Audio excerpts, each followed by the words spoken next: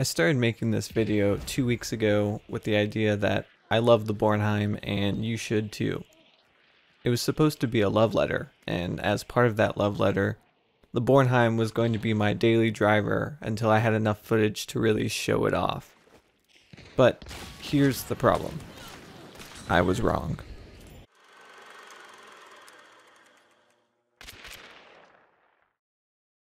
The Bornheim does need some love, but from Crytek, not us. The headshot mechanic in Hunt means that any weapon can be viable. The only good qualities the Bornheim has are a decent muzzle velocity, a fast reload speed, and a high fire rate. That sounds like a lot on paper, and maybe as a primary weapon that would be worth something, but the Bornheim has too much going against it. The base version is $201, and even that probably needs either the high velocity ammo, which is $90, or the fire ammo, which is $50, to keep things competitive.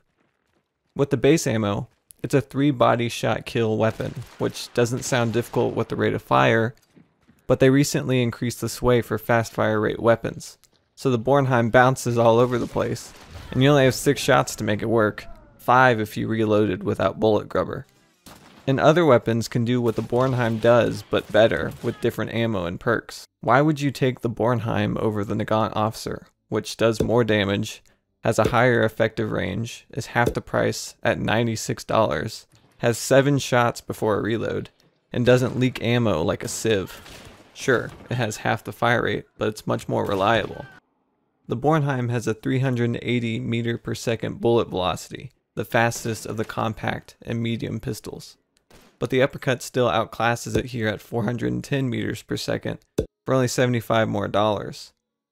On top of that, the Officer with high velocity ammo also outclasses it, and it's still cheaper. The Bornheim can reload in 3 seconds, but you need bullet grubber if you don't want to lose bullets all over the bayou.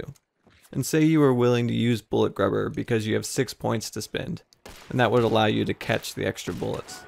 Wouldn't it just be better to buy fanning for 1 extra point and use one of these pistols? Or you could take the 6 points and spend them on Quartermaster, and still carry a long weapon and dual pistols. Or don't even buy Quartermaster, use dual pistols, and carry a medium weapon. Then you can have the bullet spam ability and keep your bullets and probably still use less money. The only reliable use case I can see for the Bornheim is as a follow-up weapon when using a long ammo rifle. It has the bullet velocity and bullet spam, but even the quick swap got nerfed, and the Officer is just as good for this, at half the price. It feels like every new update has slowly erased what made the Bornheim special. Dual pistols can spam bullets.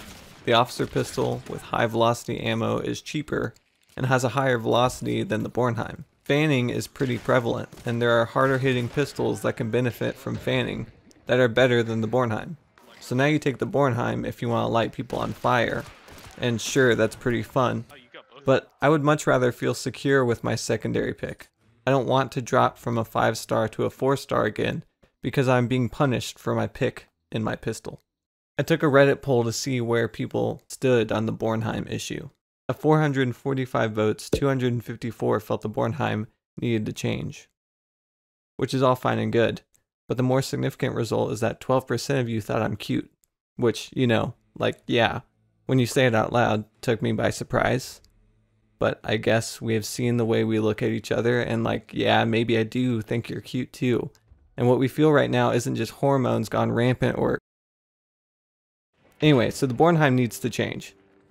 The only solution I could see Crytek doing is to make it cheaper. Make it $120 and present it as the counter to the Officer. The Officer is fast and accurate. The Bornheim is faster and spammable. Maybe give it a Deadeye version to make use of that fast bullet velocity. Because right now, the Bornheim kinda sucks. It's an expensive pistol, so dying hurts more. It ejects unspent ammo, so reloading hurts more. It only has 6 bullets on full, so missing hurts more. Every decision you make with the Bornheim is more detrimental to your survival, and it doesn't feel worth it.